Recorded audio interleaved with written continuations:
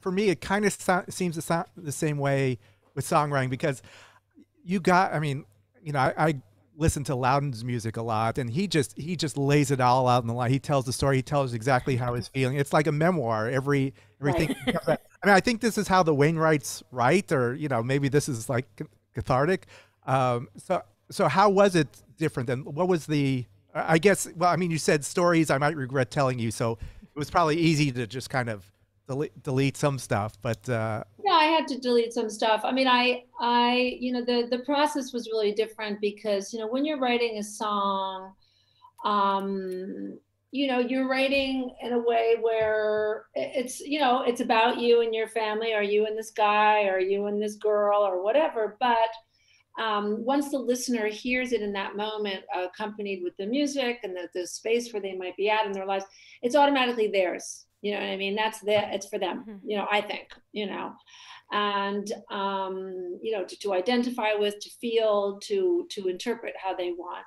I think with writing the book, in black and white on the page, forever there, printed on the shelf, not changing. Yeah. It's more concrete, and I find with music, I've sung some of the same songs for over 20 years, 25 years, and they can take on new meaning. Some of my old songs, when I sing them at 45 is different when I wrote them at 25, and so there's a more of a fluidity. And of course, with the poetry of music and the sound with instrumentation, you can change the tempo, you can change the tone. It depends on how your voice is happening at that moment. Whereas, the book seems something that sort of has to be sort of chosen to say, really, as I said, kind of weighed,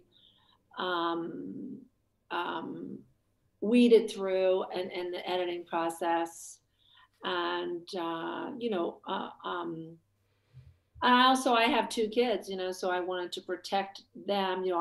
I'm happy to, I don't want to have to censor myself, but I didn't want them to pick up the book and read and me, trashing their dad, that's not going to be good, so, I had to really kind of think a lot about it, and a lot of stuff I put on the page that I really liked, but I just was like, no, I'm not going to do that. I'm just going to cry. yeah. Cathartic. Yeah. Did you put it in some archive? Let's put it that way. Yeah. Did you have any family members read any of it before you published it? A little bit, not too much, and I because I just felt I didn't want to have to answer to them. This is really about, it's my story, and especially with my family, where I've always had to sort of, really and literally sort of fold them into my own life. I mean, we all have to do that to an extent with our families, but I've had to do that more, like in a public way, Right. I definitely had my Aunt Teddy, who the book is dedicated to my dad and to his sister, Teddy, who died in 2020. She would read drafts, and, she would give me her advice, but I didn't really want too much advice. What I did is I would call people up and sort of interview them and say, am I remembering this correctly? Did that happen? Did that not happen?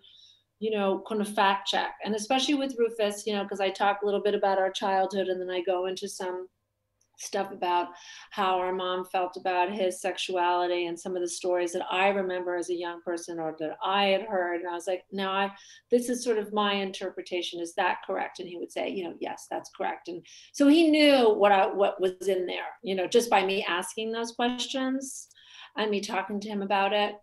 My father knew what would be in the book because I had to get clearance for the use of some of his lyrics from songs. And so just by needing that clearance, and I needed the clearance in writing. So it wasn't just like, hey, Dad, thank you. Can I have this? Like giving him some wine so he forgets he gave me clearance. So he knew what was going to be spoken about. And I talked to him about it. And I said, look, these are all things that people know. You've written about them in your book. You've sort of expressed your side of the story. This is going to be sort of my side of the story. It's going to be a little different. But he read it after the fact and accepted and actually very much enjoyed it. So I was really relieved for that. Did you feel the same way about his book? I mean, I didn't. I felt the same way about his book in different ways. You know, I kind of, you know, Loudon's book touches on a lot of stuff, but it really kind of stays in a safe way, you know, and it's really more about some of the music aspect of it and the family stuff. You know, I think it's how he can express it. You know, that's how he does it. You know, and we're really different in that way. I sort of like kind of go deep down into it and sort of get into the swampy bits. And I think that honestly, he appreciates that about me. I'm going to say that. I hope that's the case, you know. yeah. And I would say that I read some of his book and then some of it I didn't love the chapter about my mom, so I closed it. But then I went back and I enjoyed some other chapters a lot. Yeah. That seems healthy. Yeah. Exactly.